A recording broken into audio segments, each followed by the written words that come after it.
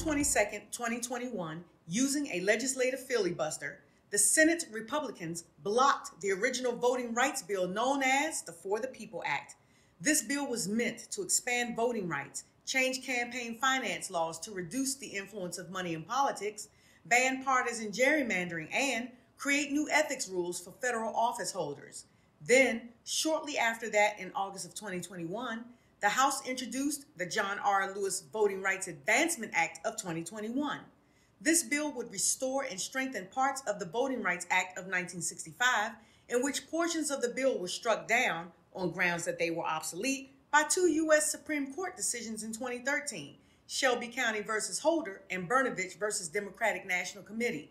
What was struck down by the Supreme Court was the requirement that certain states and localities with a history of disenfranchisement, threats, intimidation, and coercion against Black people to seek permission from the Department of Justice prior to changing their election laws.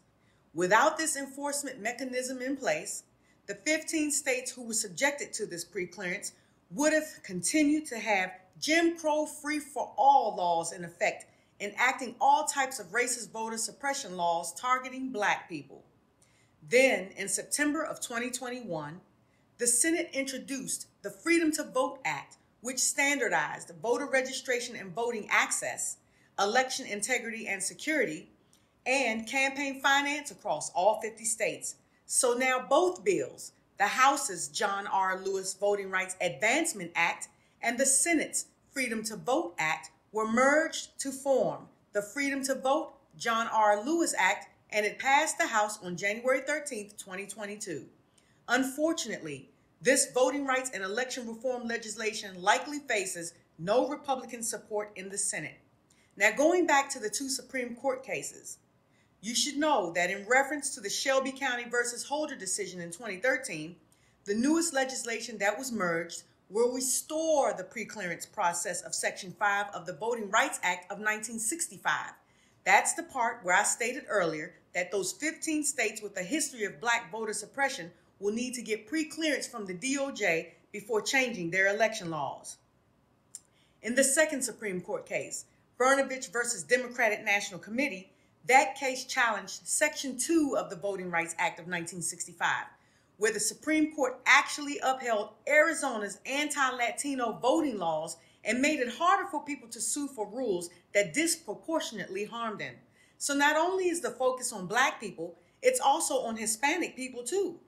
These two minority groups make up a large percentage of the minority population in the U.S. According to the 2020 census, the Hispanic population grew from 50.5 million in 2010 to 62.1 million in 2020. Furthermore, the 2020 census showed that there are approximately 46.9 million Black people, whether Black alone or mixed with other races, are in the U.S.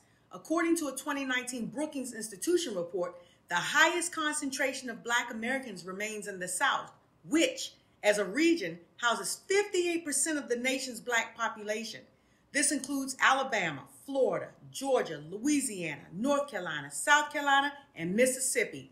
Now do you understand why the South is acting aggressively to bring back the old Jim Crow? Here's something else that you should know.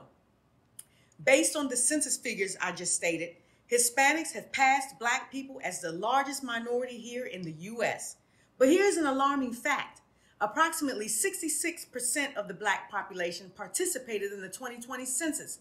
So that could possibly mean that Black people were not counted accurately. The Census Bureau did note that many Black people wouldn't answer the door when the census workers came around to the various neighborhoods to collect vital information. But that's neither here nor there. I shared tidbits of this information with you because I want you to know 3 important things. Black people in the U.S. still matter. There are people out there who are fighting to secure your right to vote, among other civil rights that previous Black leaders have died for.